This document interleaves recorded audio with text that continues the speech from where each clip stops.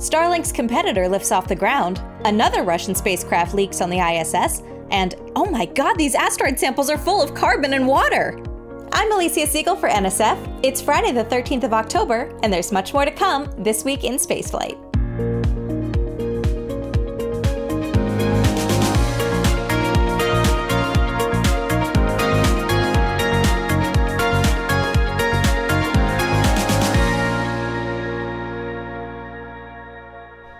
This week, we had a coolant leak on the International Space Station yet again.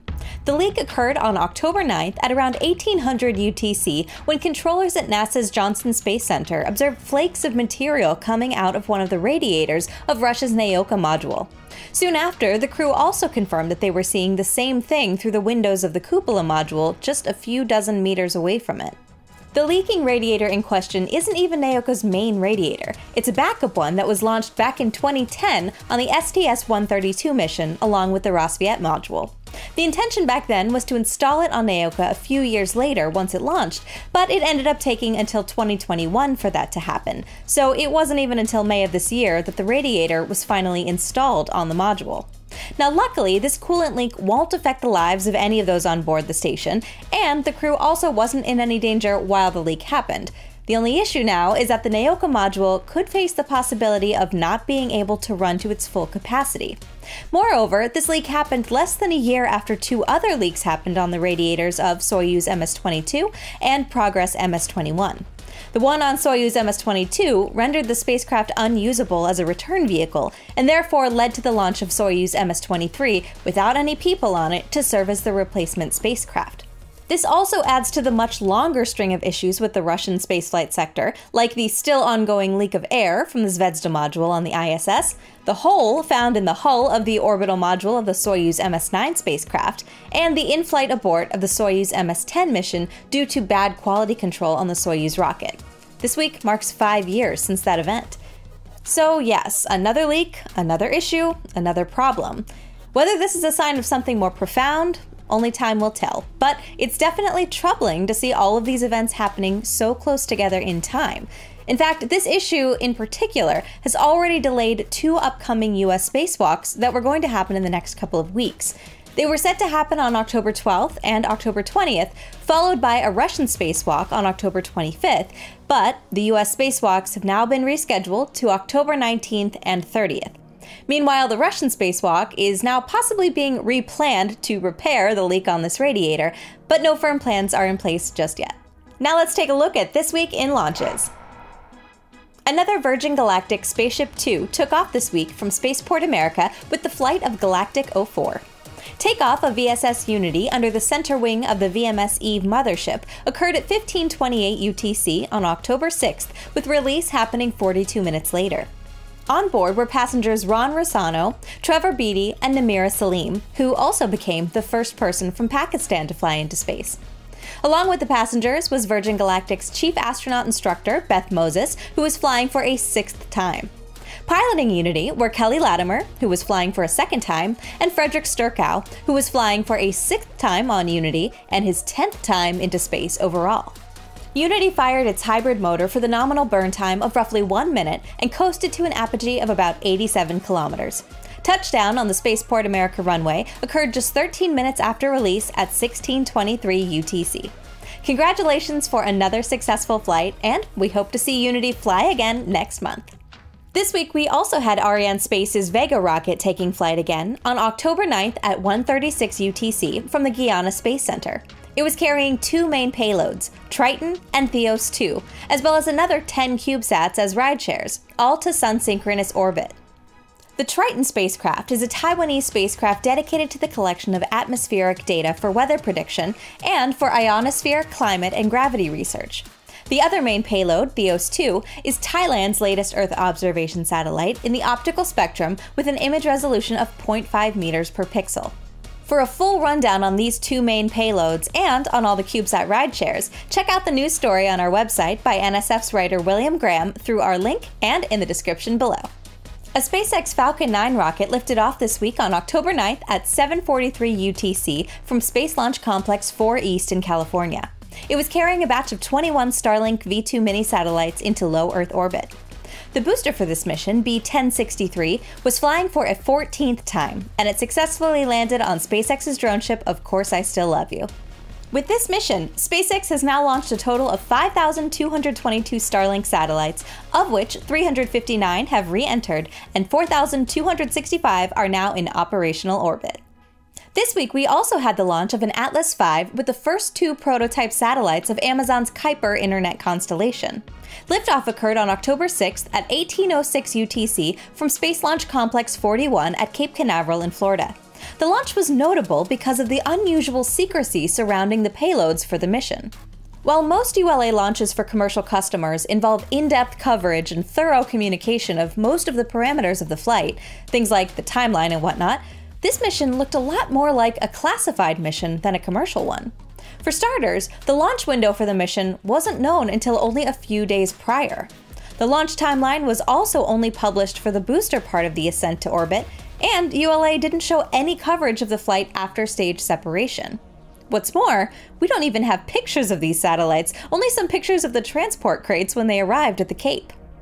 These prototype satellites were each originally going to launch on their own ABL-RS-1 rocket. But due to the failure of the first flight of that rocket last year, Amazon decided to move the satellites to the first flight of ULA's Vulcan rocket. But with the ongoing delays of Vulcan, Amazon took one of the flights that it had already purchased with ULA on Atlas V to fly these 2 prototype satellites. So that's the long story of why this particular launch. But why the secrecy? Well, while there's no clear answer to this, it is in stark contrast to its direct competitor, Starlink, which not only regularly shows its satellite launches, but also gives a lot of details about when they're being launched, where they're being launched from, and how they're being launched. This is also similar with OneWeb, which, even though it's not a direct competitor, is also in the business of satellite constellations in low Earth orbit and is also very open about these kinds of activities. So one has to wonder what Amazon is trying to hide with all this secrecy. But we'll just have to wait and see what happens. So coming up next for Kuiper, it should be the launch of the first operational batch of satellites sometime in spring of next year on another Atlas V rocket. But let's hope that by then, there won't be much of a secret anymore. This week, we also had the launch of PLD Space's Miura-1 rocket from Spain. While not an orbital rocket, this marked the first time a privately developed rocket capable of reaching space has launched from Spain. What's more, this adds one more company to the growing list of promising European companies trying to develop homegrown rockets. The rocket successfully lifted off on October 7th at 19 minutes past midnight UTC, igniting its main engine for a duration of approximately 100 seconds and reaching an apogee of about 47 kilometers.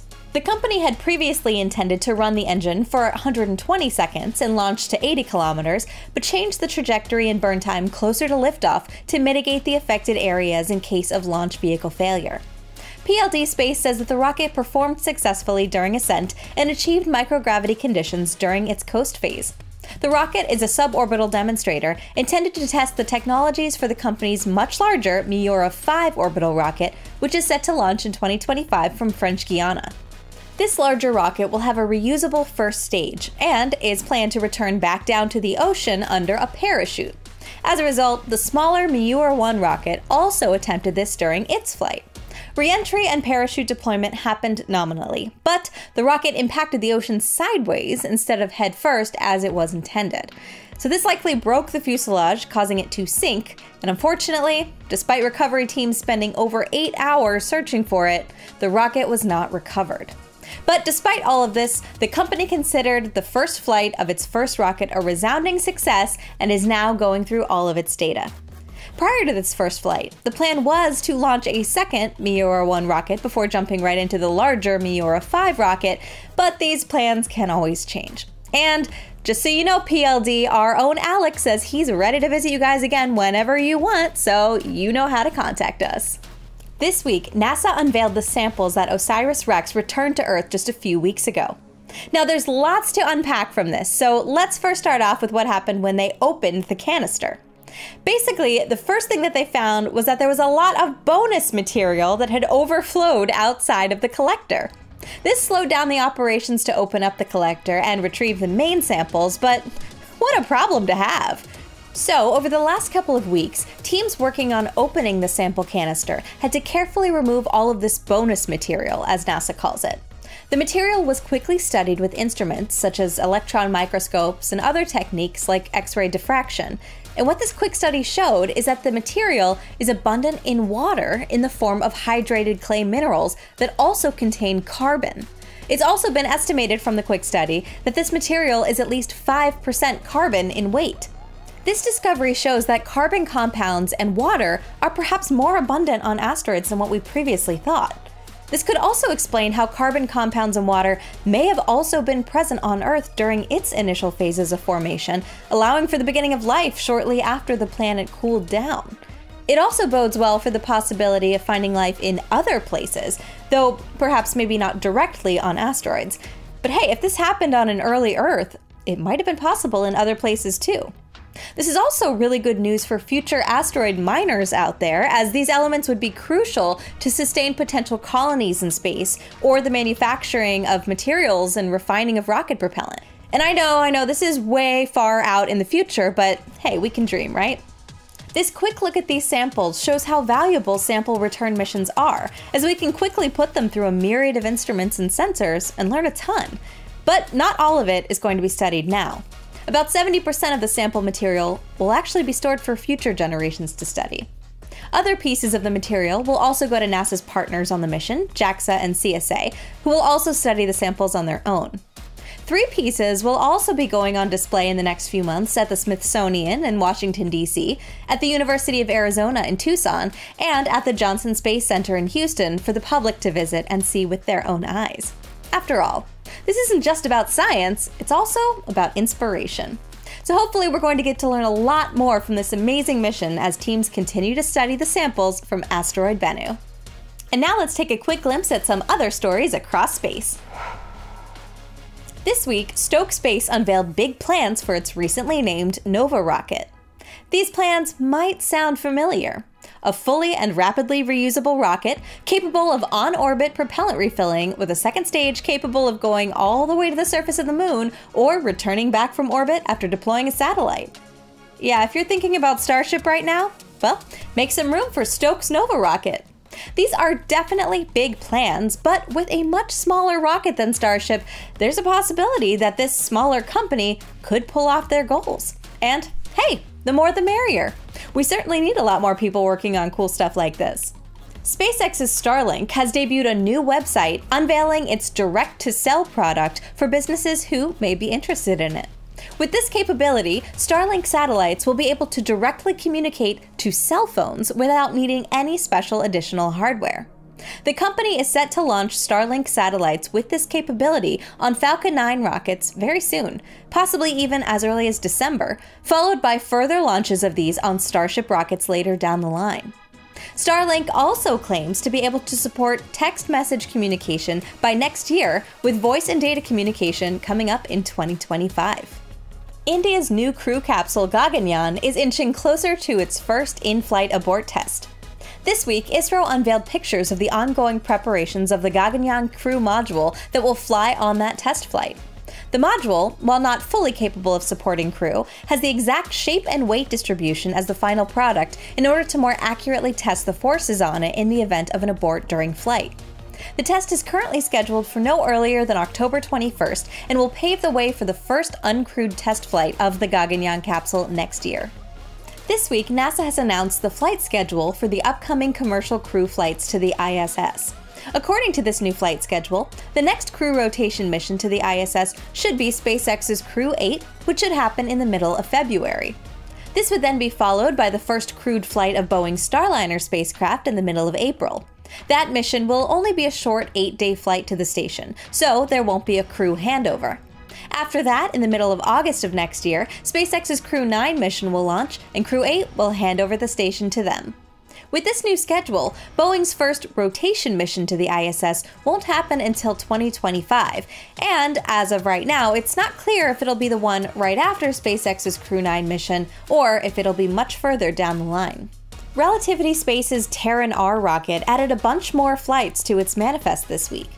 Intelsat has signed a multi-launch agreement to launch several Intelsat satellites on Terran-R over multiple years starting in 2026. It remains unclear which satellites these will be, but there are indications that Intelsat may be planning a constellation of satellites in medium Earth orbit for the second half of this decade. With this contract, Terran-R adds yet another batch of launches to its growing manifest, which Relativity claims totals to $1.8 billion in backlog. Quite a number. Astrobotic has resumed flights of Zodiac, a lander previously owned by Masten Space Systems. Masten filed for bankruptcy last year, but Astrobotic quickly bought the assets a few months later, now effectively owning all of its hardware. Thanks to this, Masten's lunar lander prototypes, such as Zodiac, are continuing to fly and be tested. Astrobotic says that it has completed 4 test flights of Zodiac from Mojave in California, testing interactions between the plume of exhaust and the surface, research aimed at gathering more data for future lunar landing missions. And now let's see what's coming up next week in spaceflight. This week we were expecting the launch of NASA's Psyche spacecraft on a Falcon Heavy rocket, but it was delayed to Friday, today, due to weather. So that means that by the time you're watching this, it's probably already been launched, but if it hasn't yet, you'll have another opportunity coming up to catch it, as this mission has daily windows every day until October 25th. A delay to October 14th would mean a launch at 1424 UTC. SpaceX also has another launch this Friday, a Starlink launch, which is dependent on Psyche launching as it is a priority. So if Psyche has launched, then get ready because that Starlink mission is set for October 13th within a 4-hour 32-minute window that opens at 22:29 UTC. If Psyche delays, the next window for that Starlink launch will be the next day at 22:09 UTC. Heads up! Coming up this week, we'll have an annular solar eclipse over North and South America. The eclipse will be happening on October 14th, but it's not going to be a total one, so there's not a path of totality, but there is a path of maximum eclipse, aka where the sun will be covered the most. The path will start in the northwest of the United States, in the state of Oregon, and then it'll head southeast to South Texas. It'll then cross the Gulf, pass through the Yucatan Peninsula in Mexico, and then cross through most of Central America. It'll then jump to Colombia, and then end in Brazil. So if you're along that path, you definitely don't want to miss it, but remember to do it safely. Never look directly at the sun without proper eye protection. Oh, hey, and by the way, you know how that path goes near Starbase in Texas?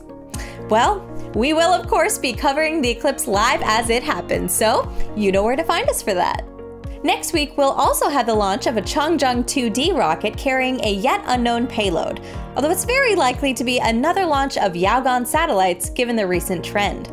Liftoff is set to occur from the Jiuquan Satellite Launch Center within a 30-minute window that opens on October 15th at 12:46 UTC. SpaceX is also set to launch another Falcon 9 next week with another batch of Starlink satellites on October 17th within a 4-hour 31-minute window that opens at 2049 UTC. And that's your weekly update of spaceflight news. We'll see you all again next week to recap this week in spaceflight.